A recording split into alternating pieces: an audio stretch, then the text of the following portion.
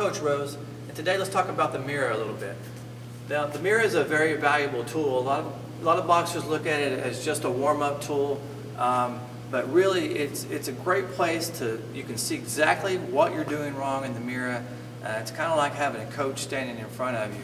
So when you're on the mirror, you're looking at your technique, you're looking at your rhythm, make sure your hands are up, keep your back straight but your chin down. Knees are always slightly bent, okay?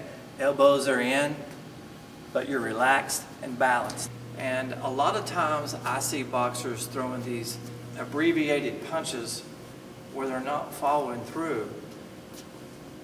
Every time you throw, follow all the way through, because the things you do out on the floor and the things you do in the ring you're going to take to the fight with you.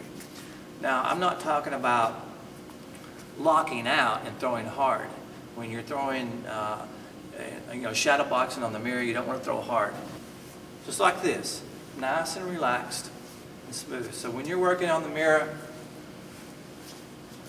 work all the way around. Don't just go toward the mirror or back up, straight up. You want to work sideways. You want to look at everything you do from every angle.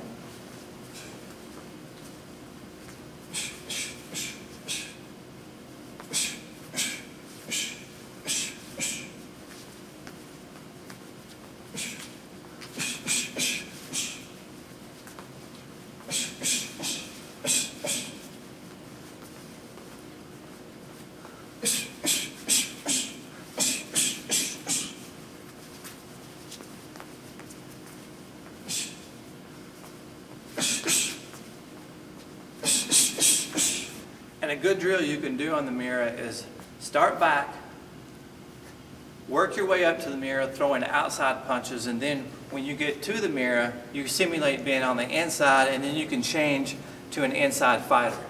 So this is a good drill to do.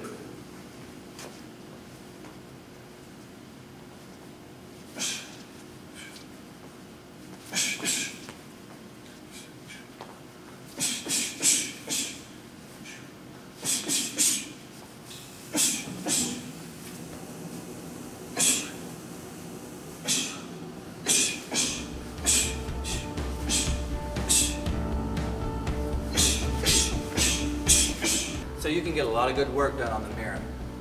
Train hard, and I'll see you next time.